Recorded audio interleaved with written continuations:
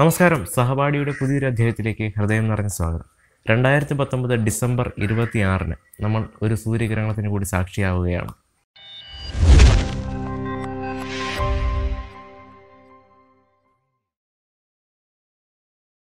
എന്താണ് സൂര്യഗ്രഹണം എന്നുള്ള കാര്യം നമുക്കറിയാം. സൂര്യനും ചന്ദ്രനും ഭൂമിയും എല്ലാം ആകാശഗോളങ്ങളാണ്. സൂര്യന് ചുറ്റും ഭൂമി കറങ്ങുന്നു, ഭൂമിക്ക് ചുറ്റും ചന്ദ്രൻ കറങ്ങുന്നു. അപ്പോൾ ഏതെങ്കിലും ഒരു സമയം ഇവ മൂന്നും നേർരേഖയിൽ വരുമ്പോഴാണ് പല ഗ്രഹണങ്ങളും ഉണ്ടാകുന്നത്. സൂര്യഗ്രഹണമുണ്ട്, പ്രധാനമായും ചന്ദ്രഗ്രഹണവും ഉണ്ട്. അപ്പോൾ ഇതിൽ സൂര്യഗ്രഹണം ഉണ്ടാകുന്നത് സൂര്യനും ഭൂമിക്കുമിടയിൽ ചന്ദ്രൻ വരുമ്പോഴാണ്. അതുപോലെ തന്നെ ചന്ദ്രനും സൂര്യനുമിടയിൽ ഭൂമി കയറി വരുമ്പോൾ നമുക്ക് ചന്ദ്രഗ്രഹണവും ദൃശ്യമാകും. സൂര്യനും ഭൂമിക്കുമിടയിൽ ചന്ദ്രൻ വരിക എന്ന് പറഞ്ഞു കഴിഞ്ഞാൽ എൻ്റെ മുഖത്ത് സൂര്യപ്രകാശം അടിക്കുന്നുണ്ട്, ഞാൻ എൻ്റെ കൈ ഉപയോഗിച്ച് ഞാനത് മറയ്ക്കുന്നു. അപ്പോൾ ഇതുപോലെ എൻ്റെ കൈ ചന്ദ്രനാണെന്ന് വിചാരിച്ചു കഴിഞ്ഞാൽ ചന്ദ്രൻ്റെ നിഴൽ ഭൂമിയിൽ വീഴുന്നു. ഈ ചന്ദ്രൻ്റെ നിഴൽ വീഴുന്ന ഭാഗത്താണ് പ്രധാനമായും ഗ്രഹണം ദൃശ്യമാകുന്നത്. ആ ഗ്രഹണത്തിൻ്റെ തോത് ഓരോ സ്ഥലങ്ങൾക്കും വ്യത്യസ്തമായിരിക്കും. ചില സ്ഥലങ്ങളിൽ ശക്തമായിട്ടുള്ള നിഴൽ വീഴുമ്പോൾ അവിടെ പൂർണ്ണ സൂര്യഗ്രഹണം ഉണ്ടാകുന്നു. ചില സ്ഥലങ്ങളിൽ ഭാഗികമായിട്ടുള്ള നിഴൽ വീഴുമ്പോൾ അവിടെ ഭാഗികമായിട്ടുള്ള സൂര്യഗ്രഹണം ഉണ്ടാകുന്നു. ഇങ്ങനെയാണ് പ്രധാനമായും ഗ്രഹണം ഉണ്ടാകുന്നത്.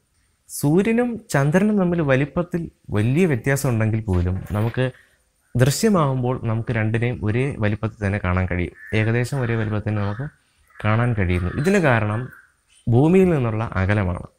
ചന്ദ്രന് സൂര്യന് അത്രയും വലിപ്പമില്ലെങ്കിൽ പോലും ഭൂമിയെ അപേക്ഷിച്ച് ചന്ദ്രൻ അടുത്താണ്. അതുപോലെ സൂര്യൻ വളരെ വളരെ വളരെ വളരെ അകലെയാണ്. നമ്മൾ ദൂരെയുള്ളൊരു ഒരു മലയാണെങ്കിൽ പോലും വളരെ ദൂരെ നിൽക്കുന്നൊരു മലയെ നമ്മൾ നോക്കുമ്പോൾ ആ മല ചെറുതായിട്ടേ തോന്നുള്ളൂ. അല്ലെങ്കിൽ ഒരു വലിയ മരം നമ്മൾ ദൂരം കൂടുന്തോറും ആ മരം ചെറുതായി കാണപ്പെടുന്നു. ഇതുപോലെ സൂര്യൻ വളരെ അകലെ നിൽക്കുന്നത് കൊണ്ട് സൂര്യൻ്റെ വലിപ്പം വളരെ ചെറുതായി മാത്രമേ നമുക്ക് കാണാൻ സാധിക്കുന്നുള്ളൂ. പക്ഷേ ചന്ദ്രൻ ഭൂമിയെ അപേക്ഷിച്ച് ഏറ്റവും അടുത്ത് നിൽക്കുന്ന ഒരു ആകാശഗോളമാണ്. അതുകൊണ്ട് തന്നെ ചന്ദ്രൻ്റെ വലിപ്പം ചെറുതാണെങ്കിൽ പോലും, സൂര്യനെ വെച്ച് നോക്കുമ്പോൾ ചെറുതാണെങ്കിൽ പോലും, ഭൂമിയോട് അടുത്ത് നിൽക്കുമ്പോൾ നമുക്ക് സൂര്യനെയും ചന്ദ്രനെയും ഏകദേശം ഒരേ വലിപ്പത്തിൽ നമുക്ക് കാണാൻ സാധിക്കുന്നുണ്ട്. അതുകൊണ്ട് ചില ഗ്രഹണങ്ങളിൽ സൂര്യനെ പൂർണ്ണമായി മറയ്ക്കാൻ പോലും നമ്മുടെ ചന്ദ്രന് സാധിക്കുന്നുണ്ട്. ചന്ദ്രൻ ഭൂമിയെ ചുറ്റുമ്പോഴുള്ള മറ്റൊരു പ്രത്യേകത, നമുക്ക് ചന്ദ്രനെ എപ്പോഴും ഒരേ സൈസിൽ തന്നെ കാണാൻ സാധിക്കുന്നില്ല. കാരണം ചന്ദ്രൻ ഭൂമിയെ ചുറ്റുന്നത് ഒരു ദീർഘവൃത്താകാരമായ പാതയിലാണ്. ഈ ദീർഘവൃത്തം കാരണം ചന്ദ്രൻ ഭൂമിയോടടുത്ത് നിൽക്കുന്ന ചില സന്ദർഭങ്ങളുമുണ്ട്, ഭൂമിയിൽ നിന്ന് വളരെ അകലെ പോകുന്ന സന്ദർഭങ്ങളുമുണ്ട്. അപ്പോൾ ചന്ദ്രൻ ഭൂമിയിൽ നിന്ന് അകലും തോറും ചന്ദ്രൻ്റെ വലിപ്പം കുറയുന്നതായിട്ട് നമുക്ക് തോന്നും. ചന്ദ്രൻ ഭൂമിയോട് ഏറ്റവും അടുത്ത് നിൽക്കുമ്പോൾ ചന്ദ്രൻ്റെ വലിപ്പം കുറച്ചുകൂടി വലുതായിട്ടാണ് കാണപ്പെടുന്നത്. ചന്ദ്രൻ്റെ വലിപ്പം ഏകദേശം സൂര്യൻ്റെ അതേ വലിപ്പമായിട്ട് വരുന്നു. അതായത് ചന്ദ്രൻ്റെ വലിപ്പം ഏറ്റവും പാരമ്യത്തിൽ നിൽക്കുന്ന ഏറ്റവും വലിയ ഒരു ചന്ദ്രനെ കാണാൻ കഴിയുന്ന ദിവസങ്ങളിലാണ് പ്രധാനമായും പൂർണ്ണ സൂര്യഗ്രഹണം ഉണ്ടാകുന്നത്. അതിനെ ടോട്ടൽ സോളാർ എക്ലിപ്സ് എന്ന് പറയും.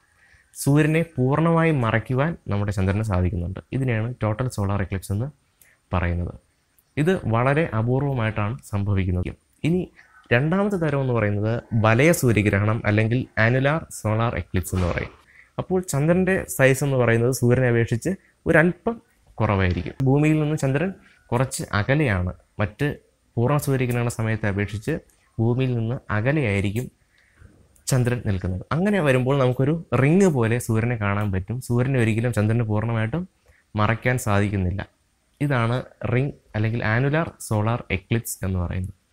മേൽപ്പറഞ്ഞ രണ്ടവസ്ഥയിലും വലയ സൂര്യഗ്രഹണത്തിലും പൂർണ്ണ സൂര്യഗ്രഹണത്തിലും സൂര്യൻ്റെ കേന്ദ്രബിന്ദുവിൽ കൂടി തന്നെ ചന്ദ്രൻ്റെ കേന്ദ്രബിന്ദുവും കടന്നു പോകുന്നുണ്ട്. അതുകൊണ്ടാണ് ചന്ദ്രൻ പൂർണ്ണമായും സൂര്യൻ്റെ മധ്യഭാഗത്തു കൂടി കടന്നു പോകുന്നതായിട്ട് നമുക്ക് കാണാൻ സാധിക്കുന്നത്. ഇനി സൂര്യൻ്റെ കേന്ദ്രത്തിൽ നിന്ന് അല്പം മാറിയാണ് ചന്ദ്രൻ്റെ കേന്ദ്ര ബിന്ദുവെങ്കിൽ സൂര്യനെ ഭാഗികമായിട്ട് മറച്ചുകൊണ്ട് മാത്രമേ ചന്ദ്രന് സഞ്ചരിക്കാൻ സാധിക്കുള്ളൂ. ഇങ്ങനെയുള്ള സന്ദർഭങ്ങളിൽ നമുക്ക് ഭാഗിക സൂര്യഗ്രഹണം എന്ന് പറയാൻ കഴിയും. പൂർണ്ണ സൂര്യഗ്രഹണ സമയത്തും വലയ സൂര്യഗ്രഹണ സമയത്തും ഒരു പ്രത്യേക സ്ഥലത്ത് മാത്രമേ കൃത്യമായിട്ടുള്ള രീതിയിൽ വലയമായിട്ട് തന്നെ കാണാൻ സാധിക്കുകയുള്ളൂ. പ്രധാനമായും നിഴൽ വീഴുന്ന സ്ഥലങ്ങൾക്ക് വശങ്ങളിലേക്കും ഈ നിഴലിൻ്റെ കാഠിന്യം കുറഞ്ഞു വരുന്ന സ്ഥലങ്ങളുണ്ട്. ഈ സ്ഥലങ്ങളെയാണ് നമ്മൾ ഭാഗിക സൂര്യഗ്രഹണം ദൃശ്യമാകുന്ന സ്ഥലങ്ങളെന്ന് പറയുന്നത്.